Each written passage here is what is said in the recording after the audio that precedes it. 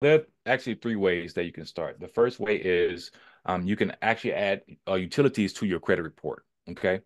So you can add utilities such as your cell phone, water bill, electric bill, etc. You can add it to your credit report. This will then report to your credit, and then this will also reflect positive payments that you've been making over a period of time. So that's the first way, Mm. adding utilities. The second way is adding rental history. So if you're not currently a homeowner, you can add rental history to your credit report. By adding rental history, this will then show the monthly payments that you've been making over a period of 2 years. And by you doing this, this will then allow your credit scores to increase and also for you to be able to start. Now, from there, I would highly recommend that you open up a secure credit card. Okay. You can go to your local branch, go down town or wherever your local bank is located, and then tell them that you would like to open up a secure credit card. Put, $200 to $300 down on your credit card and then just pay it back over a period of time. Those are three easy ways that I would say that you can start to build credit if you do not already have credit established. Man, that okay. See, all right, now hold on. If all of you are paying attention, first of all, if some of you are like, man, that's simple, I already know that. If you haven't done it, don't say nothing. Because what he just said, I didn't know a couple months ago. Just so you can so you know how ignorant your brother was. With all the information and knowledge that your brother has, there were certain things that I did not know. Putting your rental history. Now that's something that is, I know it's a state by state thing.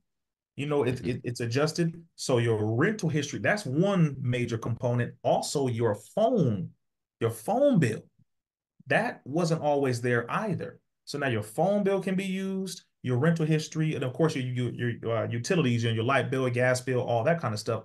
But all of that is on point. Then of course a secured credit card. These three components alone will help to bring it up. If you don't have any credit established, that will already do a good job. And I know that again from my recent experience in putting, my years of credit, my years of rental history, my phone bill. Man, when I saw my credit score go from where it was to where it is now, just with those three components, it blew my mind. And these are basics. The brother hasn't even gone into, the more intricate other things, which I'm sure he will with some of these questions, but just those alone are phenomenal. Let me see. Next question here, my brother. Sir. Let's see. Next question. Where can I apply for grants and how can you utilize trade lines? Oh yeah. Yeah, you definitely know about that. Yes, sir. Yes, sir. Well, thank you, Sister Clarissa. Now, to answer that question, I don't offer grants. It's not something that I personally do. I know someone who I trust who do offer it, but I don't currently offer it. What I do is I help assist clients with being able to attain loans. Okay, and depending on what you're trying to do, right? Because we don't just help you with your credit, but our goal is to educate you about credit, educate you about banking, educate you about credit cards, because this is a lifelong journey. The credit system will be here for a long time, you all, for a very long time. And so we want to make sure that we properly understand the system and we utilize it to leverage and benefit ourselves and our families as well as for generations to come. So I want to answer that question about grants. We don't currently offer grants. And the second question is how can you utilize trade lines? Wonderful question right there. So we do offer trade lines. And what we recommend is a few things. So I get a lot of clients, they say, well, can I just get a trade line? What I'm trying to do is I'm trying to purchase a home. Well, the first thing I always do is I have to take a look at their credit report first. I have a lot of clients, they're just, ready to purchase the trade lines. I don't recommend that if you have collection accounts on your credit report. The reason why is because trade lines are simply other people's credit cards that are then, it's copied and pasted onto your credit report. So this is going to show the overall credit limit. This is going to show the payment history that this individual has been paying over a period of time. And then this is going to boost your credit scores. However, if you have collection accounts that are on your credit report, we don't recommend adding trade lines at that moment in time, only because if you add trade lines to your credit report, if you still have derogatory items, then it's not going to boost your scores as high as it should. Okay, it's not going to boost your scores as high as it should because the collection accounts or charge off or even late payments is going to reduce the value of the trade lines due to the amount of points that it has been taken off of your credit report. So we do offer trade lines. It's very simple. You would just go to our website, you'll purchase a trade line there, and then what we'll do is we'll contact the original creditor. Well, first we'll contact the cardholder. They'll contact the original creditor. The original creditor will then reach out to the bank. The bank will then report it onto your credit file, and then you're going to see it on your credit report within a matter of the time limit that you will see. But we'll discuss that a little later. But to answer your question, you can utilize it, add trade lines to your credit report, and from there, if you're trying to get an auto loan, if you're trying to get a personal loan, credit card, if you're trying to get your first home, I've done it all, right? I've done it all. I've helped clients do all of those different things by just simply adding trade lines, but it was after we have assisted them with improving their credit. Very good question and very good Yes, answer. The sir. main thing that everyone should be mindful of is it takes work. So don't think that you can just, purchase something, a trade line that will then boost your scores to make your credit look good so that you can go get a loan and just get all this money. You want to be mindful that you're going to have to work at this. You want to adopt your discipline to make sure you stay on point with everything.